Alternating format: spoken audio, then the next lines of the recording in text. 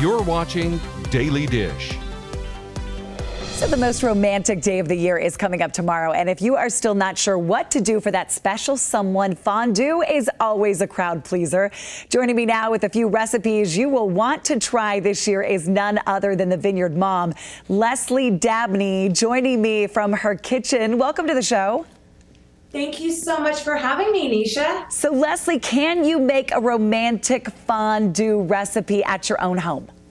Absolutely. I say put down that phone. Don't make any reservations for dinner. Let's have some cheese fondue. And then for dessert, how about some chocolate fondue? Okay, talk us through the cheese fondue recipe. Is it easy? It's so easy. I think people get intimidated, but it's not. I'm going to show you how easy it is. First, I'm going to make mine in a pan first. I'm going to start off with some just dry white wine, and you can use a Chardonnay if you like. I have a little bit of lemon juice, and for some fun flavor, a little bit of brandy. And all I have to do is put this on my stove, and I'm going to slowly whisk in some Gruyere and some Swiss cheese right on the stove, very slowly till it all completely melts. So once it's melted on the stove, and I do that right before I'm ready to serve, Nisha, then I have this absolutely gorgeous cheese. I mean, look at this. And oh, that is beautiful. Look how gooey that is. I know. Nice hot cheese. It only took about 5 to 7 minutes on my stove to melt it. And then the best part, let's face it, it's the dippers. What can we dip inside that delicious cheese to make it fun? So I have some suggestions for you. And of course, whatever you love, you can choose. I love to do some bread.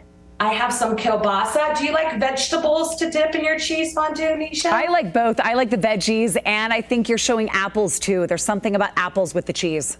I love apples and cheese as well. So I have some nice green apples. I have some pretty new potatoes that I pre-cooked so that they're nice and soft. I also have some beautiful, colorful cauliflower, so you can almost feel a little good about eating all that cheese with some vegetables. Leslie, I did not even think about the potatoes. That is a great idea. Okay, we have about 60 seconds left. We have to get to the chocolate recipe.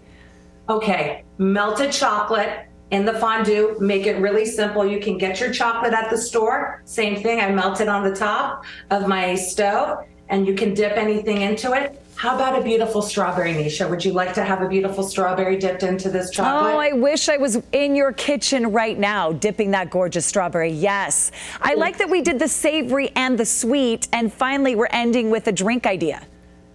Cure Real. That's what it is. It's a champagne with a beautiful Chambord liqueur. Makes it nice and pink.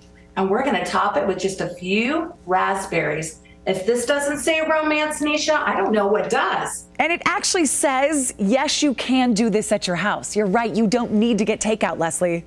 You don't. And absolutely have fun with it. I think fondue is an event, and it's not just a meal. Well, I feel dippy and snacky, and that combines everything. I mean, it just like flows from the Super Bowl right into Valentine's Day. If you need more ideas, everyone, from the Vineyard Mom, she's on Instagram and TikTok. All of her information is on your screen and on our website at abc4.com/dailydish. Happy Valentine's Day and Valentine's Day, Leslie. You too, and cheers. Cheers to you. We're right back with more Dish after this short break.